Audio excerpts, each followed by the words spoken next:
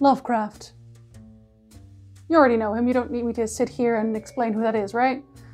The bare bones, Lovecraft is the guy that everyone invokes whenever any kind of tentacle shows up in any form of media. I mean, really any media. And what's the problem with Lovecraftian games then? Well, there are many. When you search Lovecraftian as a term on Steam, you will see that the list is near endless and the quality certainly varies. I've played a lot of them over the years, and I have to say that I've never really played a Lovecraftian game based on an actual Lovecraft story that's really touched my heart in any way. Today we're going to look at a few of the bad ones and a few of the good ones to see why it never really seems to work. And in order to end on a positive note, we'll start with the bad ones. So, gather around the fire and let me tell you a tale. Some of these games fit neatly together here. Narcosis, Canarium, Call of Cthulhu, Doorways, Holy Mountains of Flesh. They're walking simulator type games, and for the most part have little to no actual gameplay past picking up an item every so often, causing a cutscene to trigger so that we might have our pants frightened of. When I played these games, at best I was mildly intrigued. At worst, I was terribly bored. It's a blessing that the majority of the Lovecraftian games are not very long, but when it comes down to it, they weren't really games. They were haunted houses. You control the character walking through the haunted house, but in the end you had very little real control. More often than not, the game tries to force scares with creepy visuals and, too often, jump scares. I don't need to tell you that jump scares are not Lovecraftian in the least. And all of that would be fine if there was a compelling story to tell in said games, but again, the majority of them don't have good stories. Like most horror games, the Lovecraftian haunted houses convey their story through notes in most cases. Even when you're underwater, there will somehow still be notes, like in Reveal the Deep, which, while not a walking simulator, it was very close and had us reading note after note in the big blue sea. Those notes are no longer legible and you can't tell me otherwise. The haunted houses stop at their literal definition, walking around with occasional spooks. The main character is almost always alone, so there aren't any characters to add to the depth of the story either. So in every game I was left going through the scribbles of long-dead passers-by while nodding my head like I hadn't already read this exact same version of dreadful, murderous note a million times before. Some of these walking simulators really do try to add gameplay to the best of their abilities, like Moons of Madness, but it just never really works out, because the gameplay seems to be a side quest for the developers. How could it not be?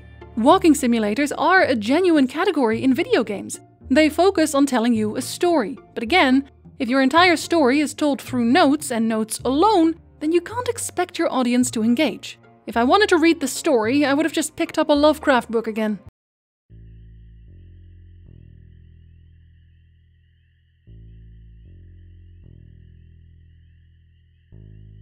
It's me again, Mary. How I keep finding the time to write down what's going on in between running away from the monster, I do not know. All I know is that the monster it's... Oh, come on now!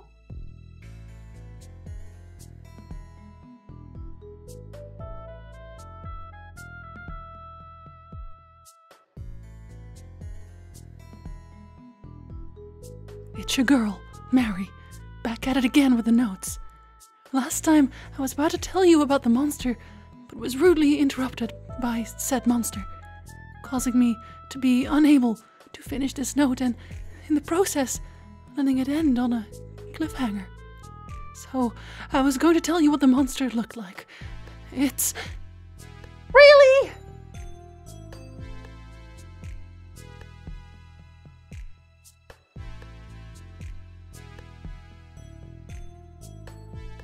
Okay, to the point.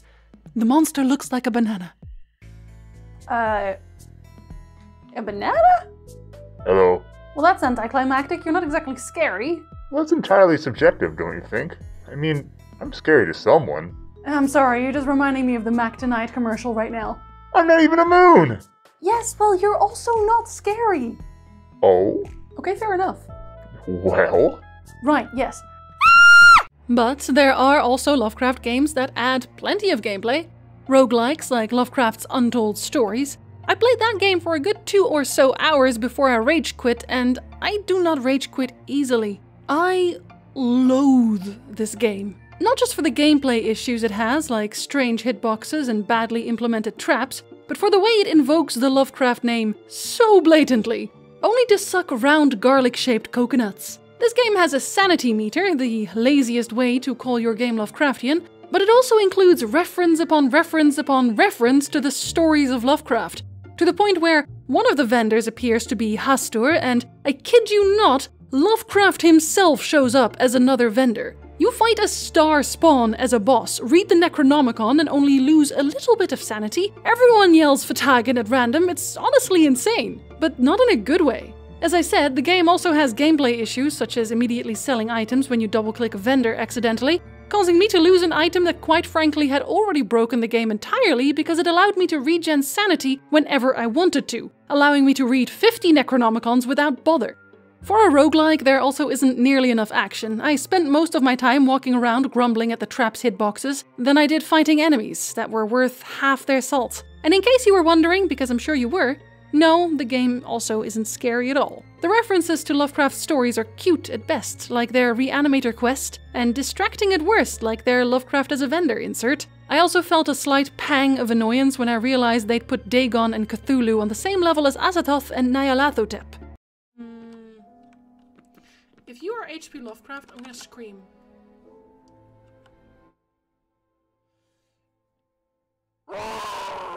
Now, at the time of playing this game, I was pretty mad, I'll be honest, but when it comes down to it, I don't think for a moment that Lovecraft's untold stories was meant to be scary in any way. How could it be? You can defend yourself quite well, where the walking simulators don't let you do pretty much anything. In games like these, the entire objective is to defend yourself from the Lovecraftian horrors. There's plenty of games that just make fun of the Lovecraftian genre or the stories in general. One of them so obvious about it that it's called Cthulhu Saves the World, and you fight your way through monsters while quipping cleverly and saving the world as Cthulhu. There are quite a few games like that, so I won't bring up all of them. I just need you to know that they exist. But the last set of games I do need to talk about is the lip service type. Games that definitely say they have Lovecraftian influences, but don't really do very Lovecraftian things, like Sherlock Holmes: The Awakened. This game is nuts, but again, not in a good way. It is absolutely riddled with bugs, terrible interface issues, terrible controls too, now that I mention it, and the way certain scenes play out are hilarious more often than not. Boat! Watson, I know this accent. These people are Nepalese, and as luck would have it, I am familiar with this dialect. Nepalese? Holmes, are you sure? Aho Nitra, Chigong se Nitra. This woman says her family has suffered a grave misfortune. This altar is for her son, a lad of 16, who disappeared just 1 week ago. Could he have run away to sea, or some other youthful adventure? Il koga bratsem, but presindrakum. She said a man was seen in the area making inquiries about her son and their family. The man worked at the docks and had a silver eye. Yes, exactly. He was a vile man with 1 silver eye. Malinhe gas, sundre broket hadu. She also says her son's belongings are on this altar. She says we may examine them and take anything that might help find her son.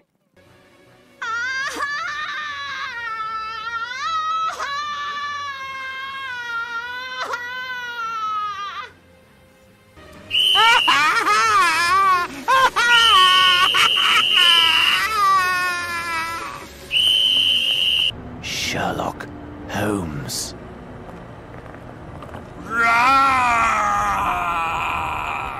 Yes, Holmes, they sought nothing less than the end of the world. What nonsense! Thank you, Barnes. I must leave now. Goodbye.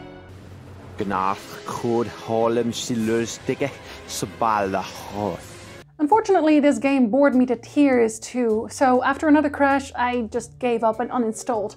I'm sure at the time when this game released, it was fine, but pixel hunting and maps too large for one single man just aren't of this era anymore. But yes, this game uses Lovecraft as a backdrop. It just works even less than any other game already would, because it uses Sherlock. And this guy does not emote no matter what's going on. I say, my good chap, do keep it down. Holmes, my leg is chopped off! Ah, so it is, my good man, so it is. Terribly sorry about all that noise. It's quite understandable, old boy. Carry on. Ah! This game also touches on another problem with Lovecraft-inspired games, however, and that's the overuse of the exact same stories constantly. Namely, the most used story of all time, The Shadow over Innsmouth. But also Cthulhu in general, as is used in Sherlock. You know, where you name your game something Cthulhu, except there is no sight of anything Cthulhu related to be found. Because of course, the Sherlock game is dealing with the cult of Cthulhu, except when the cult eventually tries to summon Cthulhu, they are thwarted because Holmes turns on the lighthouse. Because Cthulhu is scared of light? And that's the problem when you include great beasts like Cthulhu in your game. It's still a game, and most of the developers will want you to be able to defeat the great evil and win. Save the day, get your happy ending. Some games, like Call of Cthulhu, Dark Corners of the Earth, do technically have a bad ending, but the problem is that only happens at the end. The horror seen throughout the game should, by all accounts, be enough to drive a man crazy enough to straight up die, and yet the protagonist fights Dagon and wins all without going absolutely bonkers. From the actual story Dagon by H.P. Lovecraft. Then, suddenly I saw it. With only a slight churning to mark its rise to the surface, the thing slid into view above the dark waters, vast, Polyphemus-like, and loathsome. It darted like a stupendous monster on nightmares to the monolith, about which it flung its gigantic scaly arms, the while it bowed its hideous head and gave vent to certain measured sounds. I think I went mad then. Does that sound like a creature some dude can just get rid of with a ship's cannon? Dagon from Lovecraft would whack the ship in half to begin with, but this is a video game and we, the player, have to have some way of overcoming the danger. However, most Lovecraftian video games that draw directly from the books will put an existing Lovecraft entity in front of you as an enemy or a puzzle to solve. You have to fight the monsters from the mythos, and that doesn't work. It doesn't work because Cthulhu cannot be defeated. Dagon cannot be defeated. Not just because they, as an existing creature, would be far beyond the scope of man-made destruction, but also because their inherent fear comes from our helplessness, our inability to deal with them. Think of any survival game with guns. Do you ever feel completely helpless? Like you can't win? Like there's no way out? You are doomed?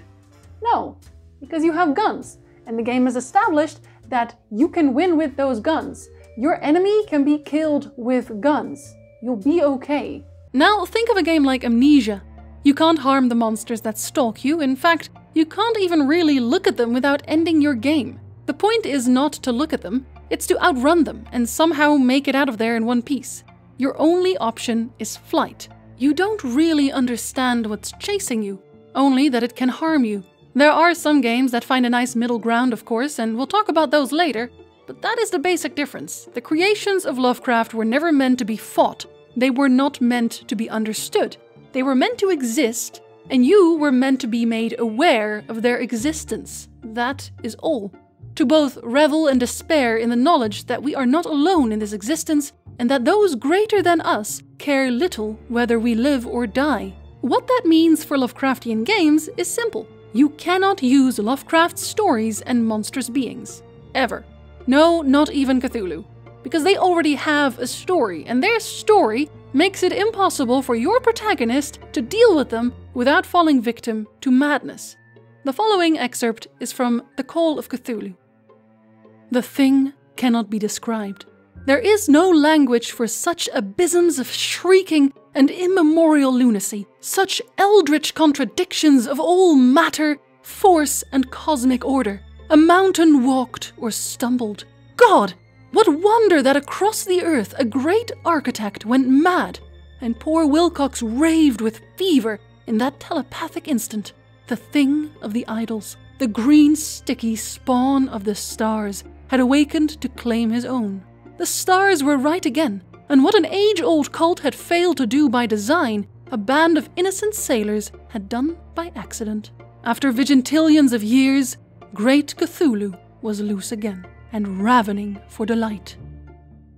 When you put Cthulhu in a game, you are no longer allowed to win, and in fact, when your protagonist lays their eyes on any of these creatures, they should immediately die of a heart attack, or go stark raving mad, equally resulting in your almost immediate death. Those are your only options. The moment we try to understand Lovecraft is the moment we lose. The majority of Lovecraft's writings are difficult to understand. They have strange beginnings and ever stranger endings. Most of them don't even really have a distinct beginning or end. One of the stories that does have such an easy-to-follow structure is The Shadow over Innsmouth. The Shadow over Innsmouth has everything a game might want from a story. They have a protagonist set out to solve a mystery, strange enemies, a chase in the middle of the night. They even have the least amount of madness-inducing creatures you could find.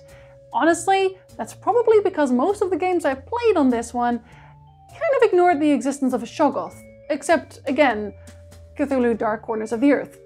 But when it comes down to it, games based on The Shadow over Innsmouth are generally just a worse version of the written story. The developers have to decide what's scary for you when Lovecraft's horror banks on your mind creating the worst of it, just like they did for Lovecraft himself. While Lovecraft took a great deal of inspiration from his fellow authors, Lord Dunsany, Edgar Allan Poe, Algernon Blackwood, the list goes on, most of his creative ideas came from his dreams and nightmares. You are the only person who could ever scare yourself to death. Let me tell you of a recurring nightmare I have to this day. It pops up every once in a while, sometimes with a few months intervals. I'm in an old house, entirely made of wood. It's strangely tall and rickety. When I climb the stairs, they never end, and outside the windows is nothing but darkness. I'm not alone in this house. There's a group of people. My father is always there, alongside one other person I know well. They always change. The rest of the group I don't know, and we're led by a tour guide of sorts. The tour guide knows the house, and they know it's haunted, but tours still go on. As we walk from room to never-ending room, she tells us about the house, all the while strange things continue to happen, threatening people's lives. Everyone ignores it until the tour guide tells us this is her last tour. Everything goes wrong, but indescribably wrong. I can't tell you exactly what happens except that my brain knows it's wrong. The world gets darker, but it's a strange black light, where the darkness stays visible somehow. People around me start dying and I run up the stairs again. I keep running endlessly until I find a room where I find myself. I've been writing down this entire story on an old typewriter, and I tell my ghost self that it's time to go. So I disappear from my typewriter. I run into the room to collect impossible things when my father appears behind me to tell the real me that it's time to go. We run down the stairs again until we get to what we feel is the bottom. It looks exactly like my childhood home's hallway, but it's dark and still made of wood. The way out is blocked by something that I can only describe as a Valkyrie ghost child.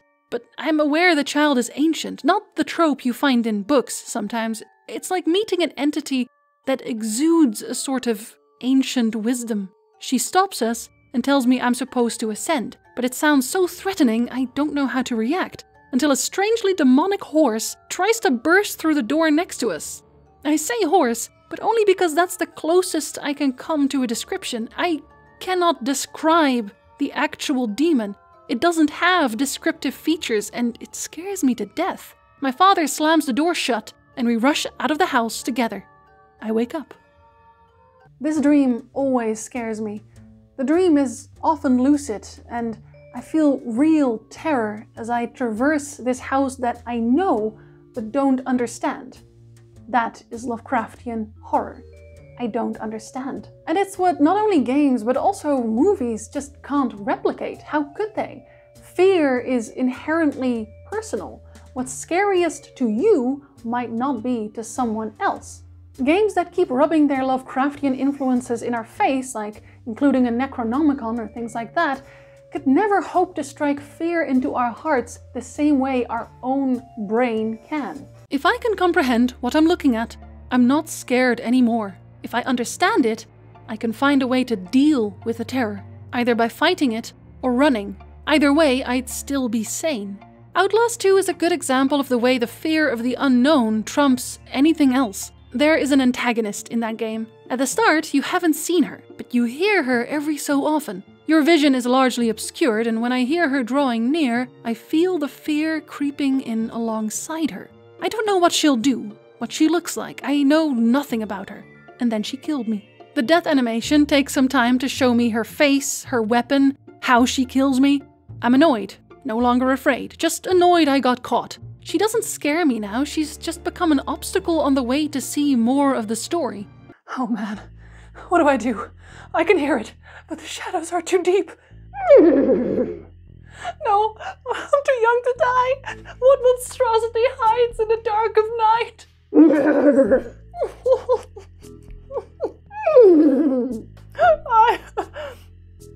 Wait, what? That's... What? Really? First a banana, now a unicorn? Yeah, well, you're not scary either. I can see you sparkle. You were scarier before I could see you at all. Ah, not this again. Ah! Even when a game truly tries with their designs to bring you Lovecraftian horrors, we somehow still feel the need to add eyes and mouths on largely the normal positions. Because how will they see without eyes? How will they roar? We can't comprehend a creature that doesn't rightly need these features, so we make sure to add them. Which is exactly the problem. We make them more normal by doing so. But there are exceptions to the rule, of course. What's their secret? They don't set out to be Lovecraftian games. They might be inspired by Lovecraft stories, surely, but they don't adapt his stories. They don't reference the material. They create the exact Lovecraftian atmosphere needed for existential dread to creep in. Games like Darkwood show you little of your enemies. Your vision is limited. The scariest of your adversaries are never even seen. They simply kill. The world around you is largely indecipherable, and even your allies may not be who they seem. You trust no one, you die easily, and by the end of the story, you don't win. You cannot win truly. You've tried to make things a little better, but in the end, you are but one small cog. Games like Bloodborne and Darkest Dungeon create their own story with their own creatures. And of course, sometimes there will still be references, like the Darkest Dungeon DLC that includes the Thing from the Stars, but largely, this is their own creation. And at least in Darkest Dungeon, you can in fact die of sheer terror. In Bloodborne, you can never really win. The great ones always have that one extra edge. No matter what, in the end, the best ending you can achieve is by eating several items that turn you mad. That is your best bet. If I can comprehend what I'm looking at, the fear fades. Technically, the moment we can look upon a being without losing our minds, it cannot be Lovecraftian. Lovecraft only works in books where our minds can do the heavy lifting. The grand fear is to know that the Outer Ones don't care about us. We are nothing to them. We are insignificant to them. What most people now see as Lovecraftian is tentacles. Ironically, there aren't really that many tentacles in Lovecraft's stories. Yes, really. In fact, most horrors aren't really described outside of, I can't describe this. Cthulhu is used as often as he is because he is the only one that is described in much detail at all. And even then, he only really shows up in a single story. Lovecraft never meant for him to be his mascot. And yes, that means it's impossible to make a Lovecraft game in its truest form. Does that mean all Lovecraftian games are bad? No, of course not. Like I said, I very much enjoyed Darkwood and Bloodborne, and even Eternal Darkness. The sanity meter, corny as it is, works well considering how they handle it. In general, we have to accept that to make a game work, you have to add systems that don't make Lovecraft's true horror work. Most of the time anyway. You can't have a game with zero mechanics. At that point it's just a movie, and Lovecraft movies don't exactly work out most of the time either. Lovecraft is just one of those tricky subjects that will never translate well to the truest extent of its content. The best we can do is take liberal inspiration from what he created. At this point, Lovecraftian has taken on a whole other meaning outside of Lovecraft's stories and creations. Yes, there are the games that simply retell any of Lovecraft's stories, but those are, quite frankly, rather dull and probably the worst example of a Lovecraft-inspired game. The good Lovecraftian games take what Lovecraft did and make it their own. They create fear by telling you nothing and showing you even less. They make you feel small and weak. They make you struggle as you go, all the while telling a gripping story about beings so beyond you, it's impossible to comprehend their true designs. You are not the protagonist, merely an observer of a greater cosmic plan. So, I would like to leave you with this quote that opens the story, The Call of Cthulhu. A quote that, I think, encapsulates the Lovecraftian feeling that I chase in games quite well. The most merciful thing in the world, I think, is the inability of the human mind to correlate all its contents. We live on a placid island of ignorance in the midst of black seas of infinity, and it was not meant that we should voyage far. The sciences, each straining in its own direction, have hitherto harmed us little. But someday, the piecing together of dissociated knowledge will open up such terrifying vistas of reality and of our frightful position therein, that we shall either go mad from the revelation or flee from the deadly light into the peace and safety of a new dark age.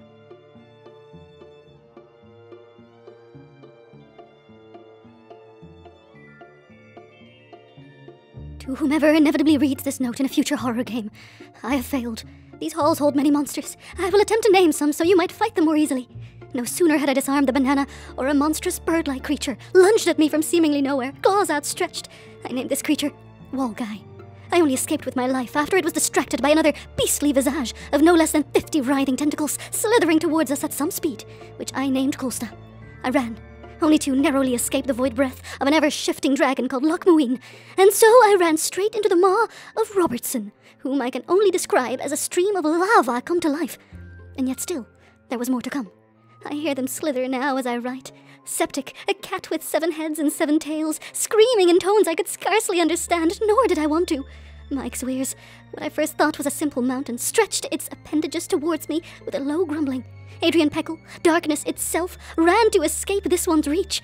When I at last reached the entrance once more, desperate for escape, Ray descended upon my position with a vengeance, tearing at the walls with claws or fangs or... what? The void travelled with him. I ran once more, but as the walls crumbled, I became hopelessly lost and now forever trapped. I will not make it out alive. They have found me. Farewell. Remember to save often.